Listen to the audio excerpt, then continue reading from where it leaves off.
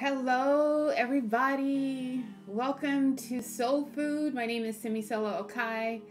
Welcome to the month of September. I know it's September 7th, but still, we are here, and I hope you're joining me from all over the world. It's exciting to see all of your comments and, just your feedback as you watch Soul Food. So I hope you're ready today. I hope you have your Bibles. I'm pretty excited about my Bible. I finally got another Bible. I got this for my birthday, so it replaces as my father would say, he called my old Bible a beat-up Bible. So this one is brand new, so I've been excited to dig in. So today, I just have a message on my heart called, You Are Enough. You are enough. And that's what God wants you to know today, that you are enough. No matter where you are watching this from, how you're feeling, how old you are, how young you are, how broke you are, how rich you are, you're enough because God created you. And so I wanted us to go take a look in Exodus. So if you have your Bibles, let's go to Exodus 3 and Exodus 4. I'm going to be reading sections from each of the chapters. Some of them I'll be skimming through, some of them I'll be highlighting, but let's go ahead and jump in. I'm going to start with a prayer because we know without Holy Spirit, this would not be possible. So, Lord, I just thank you for this time, God. I thank you for this message. I thank you for your word. I thank you for your presence just with us this day, God. And I pray that as we read your word, it would come alive in the hearts of everyone who's watching now and who will watch later. And they will really get the message of what you're trying to speak to their hearts, that they are enough. They are more than enough. And so thank you, Lord, for this time. In Jesus' name.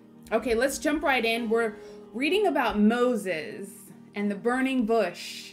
How many of you are familiar with that? You know, if you grew up in church, you've probably heard the story a million times. But even as I read it again, I got a new revelation of who God is. So let me just start. I'm reading from the NIV. Exodus 3, it says this here. Now Moses was tending the flock of Jethro, his father-in-law, the priest of Midian, and he led the flock to the far side of the wilderness and came to Horeb, the mountain of God. So Moses is in the middle of nowhere. He's in the wilderness. It's wild out there. Just to give you context, he'd run away from Egypt about 40 years beforehand. So here is Moses is 80 years old, tending the flock of his sheep in the middle of nowhere. And then an angel of the Lord appeared to him in flames of fire from within a bush. Moses saw that though the bush was on fire, it did not burn up. And so he's curious and he thought, I will go over and see the strange sight. Why the bush does not burn up? So in this here, I'm like, okay, if you saw a burning bush in the middle of the wilderness that was burning but not consumed, you'd probably stop and say, what is that? So God got his attention. And it says here, when the Lord saw that he'd gone over to look, God called him from the bush, from within a bush. I love that. I love that God can show up anywhere. So if you think God can't see you, you are mistaken. He will show up when he wants to tell you something. And he called him. He said, Moses, Moses. And Moses said, here I am. And then God said, do not come any closer. Take off your sandals, for the place where you're standing is holy ground. Then he said, I am the God of your father, the God of Abraham, the God of Isaac, the God of Jacob. At this, Moses hid his face because he was afraid to look at God. He's like, wow, okay, God has literally come to me in a bush. What do I do? And I would feel the same way. I'd be like, oh, okay. And the Lord said, I've indeed seen the misery of my people in Egypt. I've heard them crying out because of their slave drivers, and I'm concerned about their suffering. I love this line. He said, I'm concerned about their suffering. So if you're suffering, if you're in a place of suffering, God is concerned about you. You know, I think about people in Afghanistan and everything that's going on now, and I'm encouraged as I read this because God has heard their cries. He's heard our cries for them. And he's sending someone right here, Moses. Verse 8. So God says, so I've come down in to rescue them from the hand of the Egyptians and to bring them up out of the land into a good and spacious land, a land flowing with milk and honey. the home of the Canaanites, Hittites, Amorites, Perizzites, Hivites, Jebusites, and all the ites. So God is coming to rescue them. And when God comes to rescue, he works through people. And he wants to work through Moses. And so, verse 9. And now the cry of the Israelites has reached me, and I have seen the way the Egyptians are oppressing them. So now, go. I'm sending you to Pharaoh to bring my people, the Israelites, out of Egypt. But Moses said to the Lord, excuse me, God. I can see him sitting in the middle of the desert like, okay, you want to do all of that and I'm going to go? And he said, who am I that I should go to Pharaoh and bring the Israelites out of Egypt? I'm sure at this point, Moses, being 80 years old, is like, God, do you know how old I am? Like, what do you mean I'm going to go? But that's exactly what God meant. And God replied to him, he said, I will be with you. And this will be a sign to you that it is I who have sent you. When you've brought the people out of Egypt, you will worship the Lord your God on this mountain. I love that God assures him, like, I know this is shocking, but I'm going to go with you. I'm not just sending you off by yourself. And then Moses said to God again, he had all these buts like, hello, God. Suppose I go to the Israelites and say to them, the God of your fathers has sent me to you. And they ask me, what is his name? What am I going to tell them? So he's like, okay, if I go, then what do I say? Like, I have no idea what to say. Of course, this is where God reveals himself. And I love this. He reveals himself as the I am. I'm sorry, give me a second because it's like sweaty over here.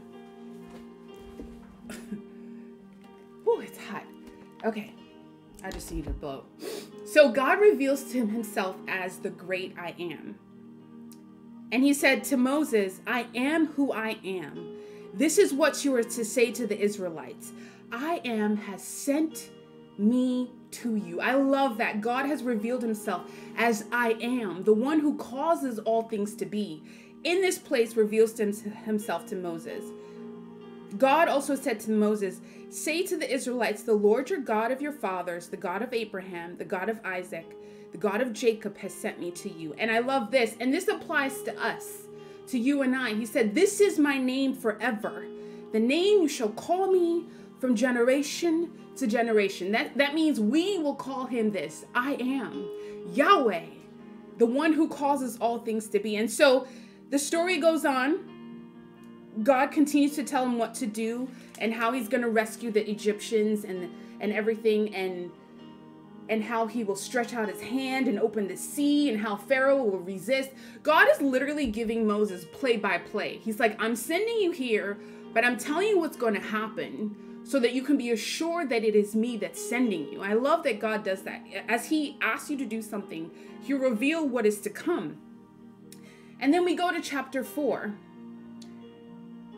Okay, so then Moses has all these permutations and what ifs and buts and okay, well, God, first of all, what if they don't believe me? And God's like, I'll go with you. And then now, in Exodus 4, he says, God, what if they don't believe me or listen to me and they say the Lord did not appear to you? Like, what if this doesn't work? And God said to him, what's in your hand? And he said, a staff. And then Lord said, throw it on the ground. And basically he does, and it turns into a snake.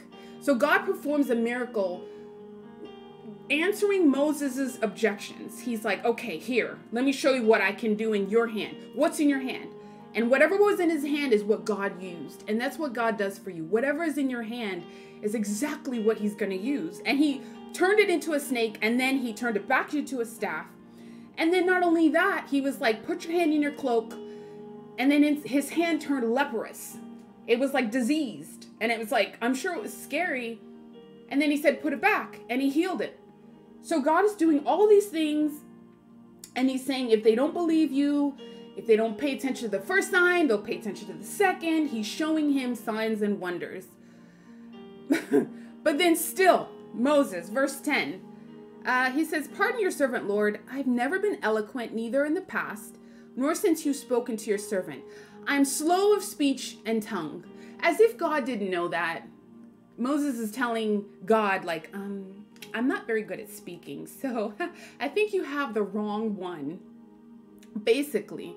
And so God's like, who gave human beings their mouths? Is it not I? Go, I will help you speak. And then again, Moses is like, but, another but. How many times did we do that? But God, how about you send someone else? This makes me laugh because I'm like, after everything God has said and done, Moses is still not convinced. And he's like, please send someone else. So this is where I come to the point I wanted to make today, really, is if you ever forget that you are enough, remember these points. And these are, I hope this will help you. As I was meditating on this, this is what the Lord revealed to me. He said, number one, remember God knows how to get your attention exactly where you are. Exactly where you are. If you are, even in this pandemic, sometimes you might have felt like, okay, I'm not seeing as many people. I'm not getting as many contacts. I'm not doing this. Or I'm so poor. I'm in the middle of nowhere. Does God know where I am? He knows how to get your attention. He knows that you are exactly where you are, and he knows how to reach you.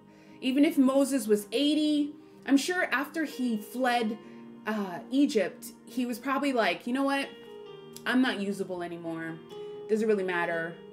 My Instagram reel does not look good. You know, it was probably quite boring for 40 years. He's sitting there with with sheep. But God knew how to get his attention, and he got his attention in the middle of the bush. As it said in the verse where it says Moses was tending flock, he was tending the flock of his father-in-law. So he wasn't doing anything spectacular. So I want to encourage you, you don't have to be doing anything spectacular or out of the ordinary for God to know where you are and to get your attention. And number two, remember you are created by God to be a solution, knowing all your faults.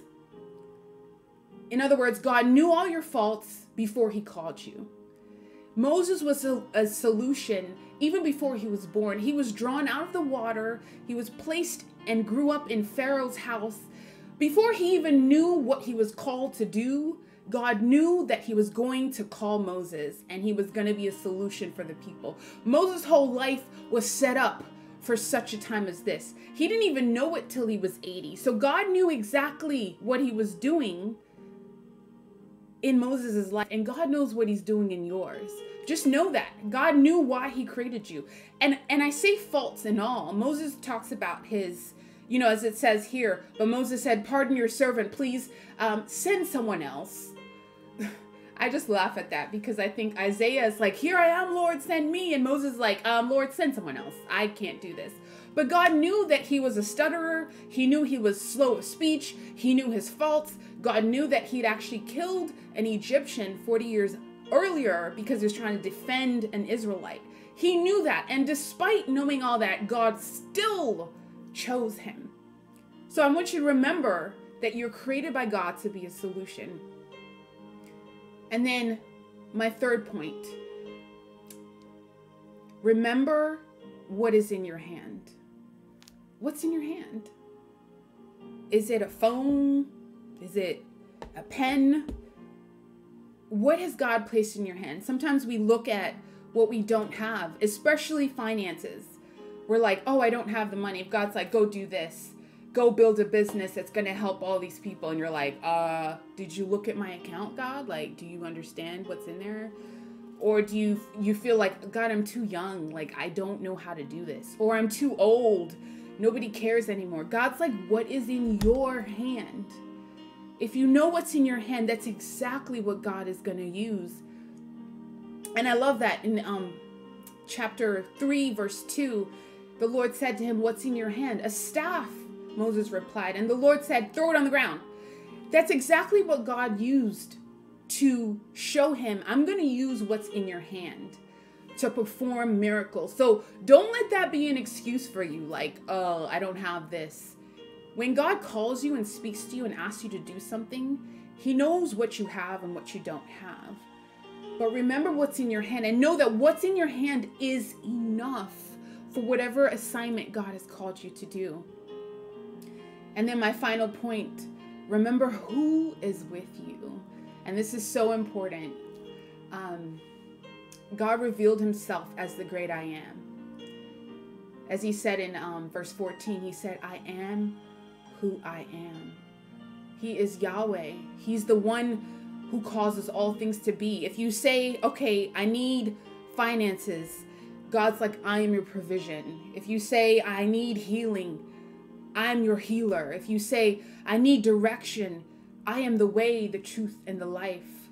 God is everything we need. And so if he says, I'm going to go with you and I'm going to help you and I'm going to show you the way, believe him, because he's God and he created you.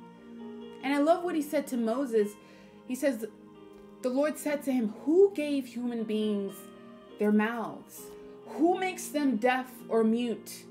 Who gives them sight or makes them blind? Is it not I, the Lord? Is it not me? Who gives them wealth? Who gives them whatever they need? Is it not I? Now go. I will help you. Oh, every time I read it, I'm like, okay, God, I can do this. I can do this. You can do this. You are enough. You know, and I'm speaking to myself sometimes. I feel like inadequate. Like, how am I going to do this? How am I going to help, as I, work full time and I'm a wife and a mom, and I'm like, how am I going to do this? And God's putting stuff in my heart and I'm thinking, huh? Me? Like, do you know what I have? And he reminds me, Simi, I created you. I'm going to be with you. Everything you are is enough. And whatever your name is, fill in the blank. You're enough. You're enough. And that's why Jesus came and died on the cross, because we're enough. And anything that we don't have, he fills the sufficiency. He makes us enough, because we can do all things through Christ who gives us strength. And if you're listening and you've never encountered God and you don't even know that he knows who you are, I just want to invite you to pray with me right now and just invite him in and let him show you all the things that he's revealed to Moses and to me and to so many people who've put their faith in him. So let's pray. Heavenly Father, I thank you, Lord, that you have revealed yourself as the great I am. That you are the one that created each and every person watching this. That you love us beyond measure, God. You loved us so much, you went to the cross and you died for our sins and our faults and everything we don't have. And you rose again. And you just said, believe in me. That's all we have to do, is believe in the one that you sent. And we will have eternal life. And not just life in heaven, but Jesus, as you said, that you've come that we would have life here on earth and have it more abundantly. And so I just ask that whoever is watching now, God, would just put their faith in you, to know that you're the one that gives life, restores life, creates life, and shows them the purpose for which they are living, God. I just ask that you would show them that they are enough. They're more than enough to do exactly what you've called them to do. We ask these things in Jesus' name. Amen. Amen. Well, thanks guys for joining. Thank you for listening, and I hope you will always remember that you are absolutely enough. Until next time. Bye.